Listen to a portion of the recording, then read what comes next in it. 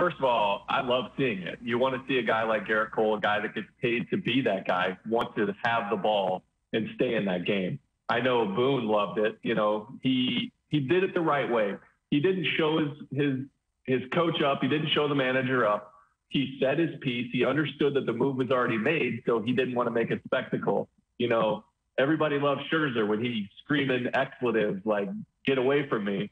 I'm sure Gerrit wanted to do that. He probably wanted to just be like, you're not getting this ball from me. But to see him approach it the way he did as a true professional, to be as open and honest as he was with the media saying, you know, I disliked it. I obviously think that I've proved that I could be there.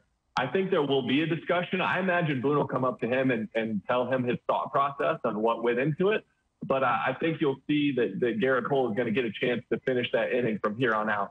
Were the Yankees winning when Gerrit Cole was taken out of the game? As a matter of fact, did Gerrit Cole not give up 2 solo home runs, one in the second, one in the third inning, to put his team, as the ace, as the stopper in that rotation, put his team in a hole against a team they can't beat? So I had a problem. And look, I know Gerrit Cole's a great pitcher, and I think he's going to do very well here. But he's talking like he was throwing a no-hitter, and Aaron Boone took him out of the game. What am I supposed to give you a round of applause if you get through the 7th inning with 109-plus pitches? I'd certainly go up to him at some point and say, hey, you know what? If you want to finish that 7th inning, let's try to get a couple quicker outs earlier in the game and not be at 109 pitches at 6 2/3. Look, I mean, Cole, and as Jerry said, Boone loves this. He said last year, we're savages. We're savages in the box. Well, apparently we're savages on the mound, too, and I know Boone loves this. He loves seeing this from his guys. I would love to see it from my pitchers, and I did see it from some of my pitchers. So this is something that you don't necessarily want to take away from him. You want to feed it and use it as focus to get him,